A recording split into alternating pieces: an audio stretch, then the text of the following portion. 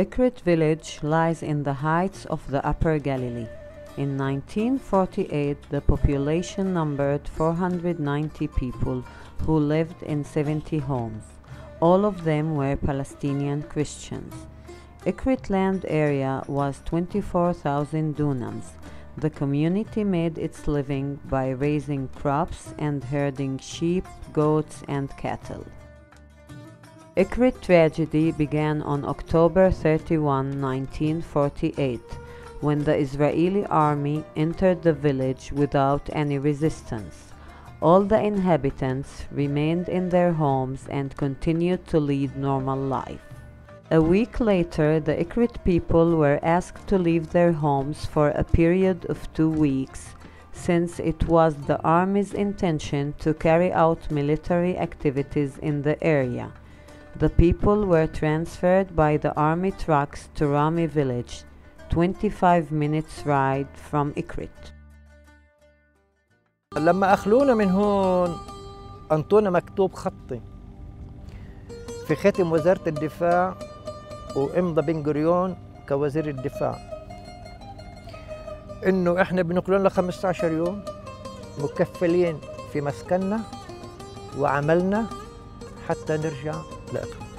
ضلينا لل 51 في صراع. بال 51 اتجهنا طبعا لمحكمة العدل العليا أعلى سلطة قضائية في هي الدولة. صدر قرار بنص إنه نقلنا للرامي غير قانوني. على وزارة الدفاع رجعنا إلى إقرت حالا لألتار كمواطنين دائمين مع جميع حقوق كل المواطن. بليلة عيد الميلادي 24/12 ابن غوريون بنطي أمر في هدم البلد. دير بالك عقب مصادر القرار هدموا البلد كلياتها. In 1953, the State of Israel seized Iqrit's lands under the Expropriation for Public Purposes law. Iqrit lands were owned by the state. The people of Iqrit found it difficult to rally public support for their struggle. Yet, they kept receiving promises by officials in the Israeli government to return home. When the military administration of Palestinian villages was abolished in the late 60s, the eldest of Iqrit announced a sit-down strike pending full return. The church and the cemetery were renovated, and a significant public campaign began, led by Bishop Joseph Raya. The campaign managed to rally a broad-based public support by both Arabs and Jews. The climax was in the massive demonstration in front of the Israeli government buildings in Jerusalem and the hunger strike in front of the Israeli Knesset. When the Labour Party returned to power in 1992, the late Prime Minister Yitzhak Rabin appointed Justice Minister David Libai to head a ministerial committee to look into the matter of the villagers displaced from Iqrit and to submit its conclusions and recommendations to the government. Following 18 months deliberations and meetings with government officials, representatives of neighboring Jewish settlements, and other relevant parties, the Libai Committee presented its findings as follows. There is no reason to prevent the displaced villages of Iqrit from returning. The Israeli government should recognize the right of the villagers to return and rebuild their village. It is the government's duty to assist them in doing so. And it is the government's duty to compensate the displaced persons for having demolished their homes and expropriated their lands. Village representatives welcomed these recommendations as a significant breakthrough and a reasonable basis for rightening the age-old wrongs. Some specific conclusions were unacceptable to them and were negotiated between the parties. The Libai Committee recommendations, however, were never submitted for the government ratification, nor given the power of a government resolution as customary in Israel. For the last 67 years, the people of Iqrit keep visiting their destroyed village, praying in their church, meeting their relatives and friends, christening their newborn babies, and holding their weddings. In every summer, an annual youth conference is being held on the churchyard. Children and youth from the third generation meet for 1 week in Iqrit and learn about the heritage and the struggle, and hold cultural activities, tours, and also some fun. 3 years ago, a football yard was built during the youth summer conference. Few weeks after, the Israeli land authorities destroyed it as they destroy everything built in Iqrit. The story of Iqrit is being passed from one generation to another. Few eldest from who were born before the displacement are still between us today. In each year, we lose 1 or 2 of them. Their only hope is to return and live in Iqrit for 1 day before they pass away.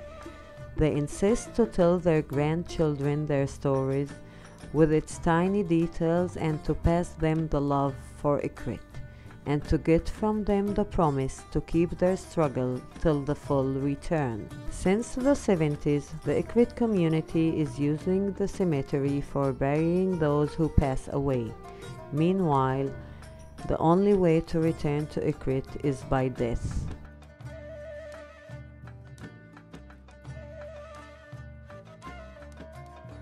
In every year, in Good Friday, the community gathers in the cemetery of the village and pray for the souls of those who had returned home.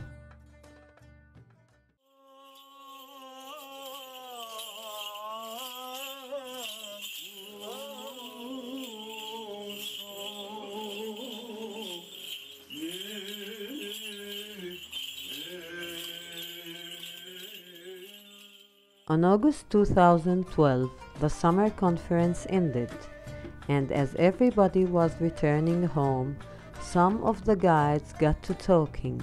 They were sad to see how the generation of their grandparents was slowly fading away, and feared that whatever implementation of their recognized rights they had been unable to achieve in 64 years would not be achieved anytime soon. It was then and there that they decided to do something. They decided to return. كشباب كجيل ثالث احنا مش عم نخترع العجل لانه قبلنا جدودنا سووها بالسبعينات اجوا اعتصموا هون اكثر من 5 سنين عاشوا بهاي الكنيسه الجيل الاول اللي تهجر من هاي البلد وبالتسعينات اجوا قعدوا كمان 7 اشهر هون شباب وختياريه واليوم احنا قررنا انه احنا مش جايين نعتصم مش جايين نحتاج احنا قررنا انه بدنا نيجي نعيش قبل ما نموت احنا جايين هون نعيش على هاي الارض قبل ما نندفن تحت. During the last 3 years, inspectors from the Israeli Land Administration, accompanied by border policemen, show up frequently and take down signs, confiscate tents and beds that serve the people living there, and uprooted the plants and the trees. Last year, 3 of the Iqrit youth were arrested and stood for trial for practicing a non-violent resistance. دار البلد الكنيسة رجعنا ضبطناها بس راح الحكم العسكري عملنا ساحة هيك شوي حواليها ضبطنا الكنيسة منيح قريب تيجي الكهرباء رغم انه من زمان معارضين يدخلوا كهرباء. 3 شغلات اللي احنا ربحنا نيجي بنصلي بالمناسبات وكل سبت من اول شهر وبندفن الاموات. العودة بصمودنا ولابد مش على دوري على دور احفادي. Today, the people of Iqrit numbers 1400. All live in the northern region of the state of Israel and determined to return and rebuild their Iqrit.